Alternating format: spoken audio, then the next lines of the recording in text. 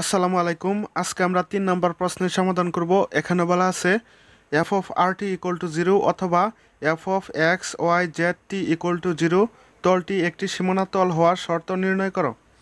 এখন আমরা স্রোতরেখা এবং সীমানা তল অঙ্কন করি। মনে করি সীমানা তল F of R T equal to zero অথবা F of x Y Z T equal to zero. এর উপর পি এক্স ওয়াই জেড একটি বিন্দু।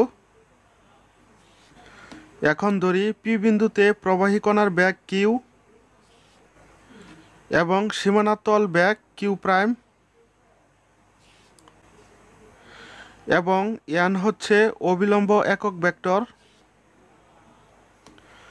এখন আমরা জানি যখন কোনো প্রবাহী সীমানাতলের সংস্পর্শে থাকে তখন সীমানাতলের উপর যে কোনো বিন্দুতে প্রবাহী কণার অবিলম্ব বেগ এবং সীমানাতল বেগ সমান হয়, অর্থাৎ Q into N equal to Q prime into N বা Q into N minus Q prime into N equal to zero, বা এখন যদি আমরা এন কমন নেই তাহলে Q minus Q prime into N equal to zero. এই সমীকরণকে আমরা 1 নং দ্বারা চিহ্নিত করি। এখন আমরা জানি এন এর দিকানুপাত del F by del x, del F by del Y, comma del F by del Z. আবার nabla equal to I into del by del x plus J into del by del Y plus K into del by del Z. সুতরাং nabla into F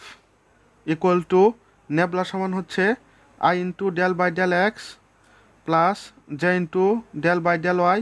plus K into del by del Z into F equal to I into del F by del x plus একক vector J into del F by del Y plus একক vector K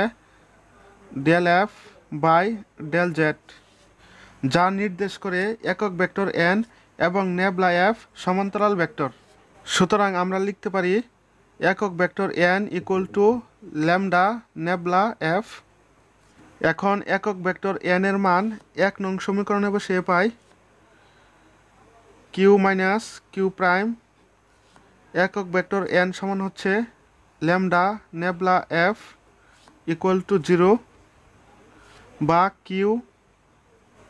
lambda nabla F minus Q prime lambda nabla F equal to zero, বা Q lambda nabla F equal to Q prime lambda nabla F. বা এখন উভয় পক্ষকে lambda দ্বারা ভাগ করে তাহলে এখানে থাকবে Q nabla F equal to Q prime nabla F. এই সমীকরণকে আমরা 2 নং দ্বারা চিহ্নিত করি। এখন মনে করি ডেল টি সময়ে পি আর টি বিন্দুটি কিউ আর প্লাস ডেল আর টি প্লাস ডেল টি বিন্দুতে পৌঁছে। সুতরাং টি প্লাস ডেল টি সময়ে কিউ বিন্দুটি অবশ্যই সীমানাতলের উপর অবস্থান করবে। সুতরাং আমরা লিখতে পারি F of R plus del R T plus del T equal to zero. এখানে আমরা টেলরের উপপাদ্য প্রয়োগ করব। টেলরের উপপাদ্যটি হচ্ছে F of x plus S Y plus K equal to F of x Y plus H into del by del x plus K into del by del Y into F plus H into del by del x plus K into del by del Y whole square into F plus dot dot. এখন 2 বা ততোধিক ঘাতের পদ বাদ দিয়ে আমরা এখানে টেলরের উপপাদ্য প্রয়োগ করব। তাহলে এফ অফ এক্স সমান হচ্ছে আর, ওয়াই সমান হচ্ছে টি প্লাস এইচ সমান হচ্ছে del R into del by del x, x সমান হচ্ছে আর প্লাস কে সমান হচ্ছে del T into del by del Y সমান হচ্ছে টি ইন্টু এফ ইকুয়াল টু 0 বা F of R T plus del R into del F divided by del R plus del T into del F divided by del T equal to 0 বা F of R T plus del R into, এখন আমরা জানি del by del আর সমান হচ্ছে nabla, তাহলে nabla into F plus del T into del F by del T equal to 0 বা এখন আমরা জানি এফ অফ আর টি সমান হচ্ছে 0, তাহলে 0 plus del R into nabla F plus del T into del F by del T equal to 0 বা del T into del F divided by del T plus del R into nabla F equal to 0 বা এখন উভয় পক্ষকে del T দ্বারা ভাগ করে পাই, তাহলে del T কাটা, এখানে থাকবে del F by del T plus del R by del T, যেহেতু আমরা ডেল টি দ্বারা ভাগ করতেছি, into nabla F equal to 0। এই সমীকরণে limit del T tends to 0 প্রয়োগ করে পাই del F divided by del T plus limit del T tends to 0 del R divided by del T nabla F equal to 0 বা del F by del T plus, এখন আমরা জানি limit del T tends to 0 del R divided by del T equal to D R by D T, তাহলে limit del T tends to 0 del R divided by del T সমান আমরা লিখতে পারি D R divided by D T into nabla F equal to 0 বা del F divided by del T plus, এখন আবার আমরা জানি bag Q equal to D R divided by D T, তাহলে এখানে D R by D T সমান আমরা লিখতে পারি Q into nabla F equal to 0 বা del F divided by del T plus, এখন 2 নং সমীকরণ থেকে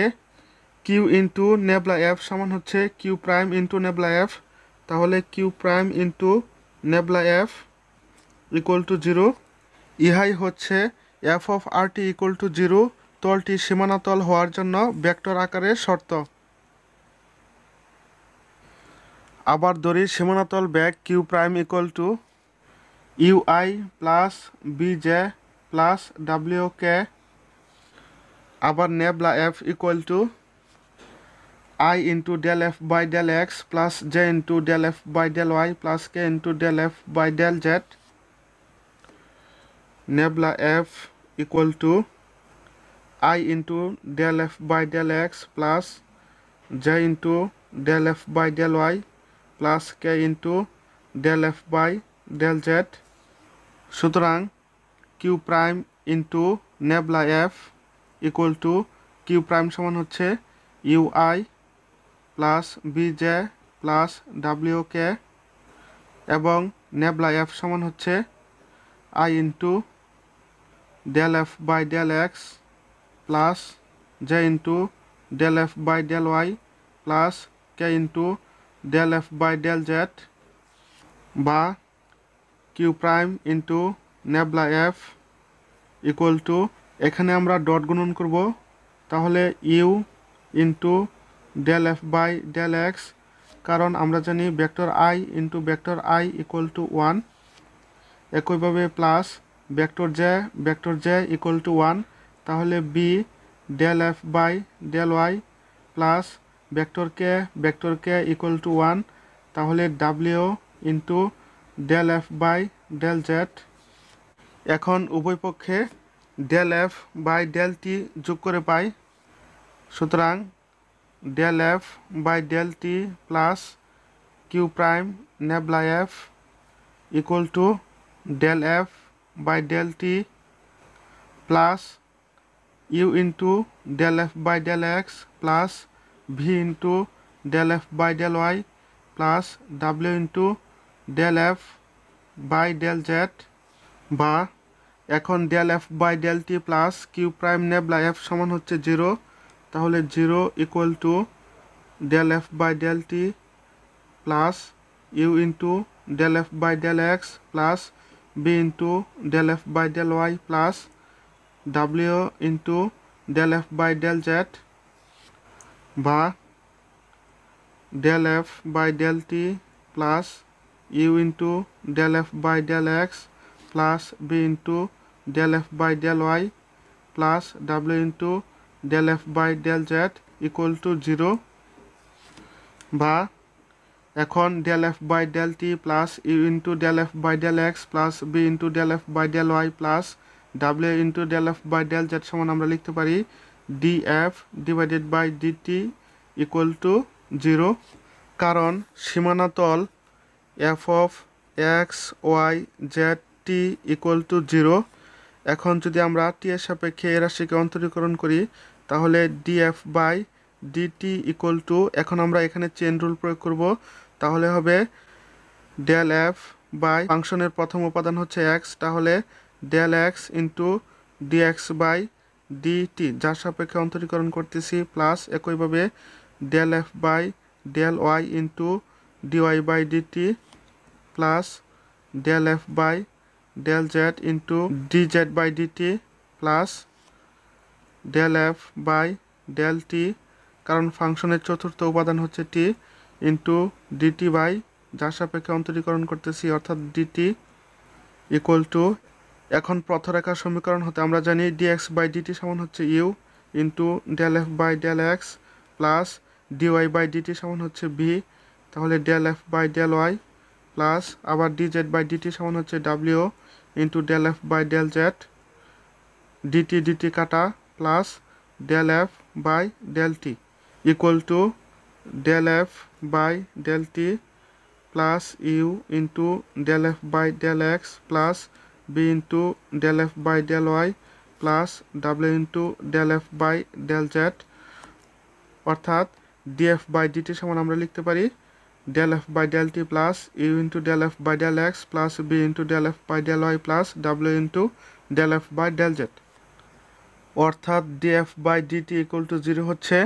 F of x Y Z টি তলটি সীমানা তল হওয়ার জন্য কার্তেসীয় আকারের সমীকরণ। তো আশা করি সবাই বুঝতে পেরেছেন, কোনো প্রকার সমস্যা থাকলে কমেন্ট করে জানাবেন। ধন্যবাদ।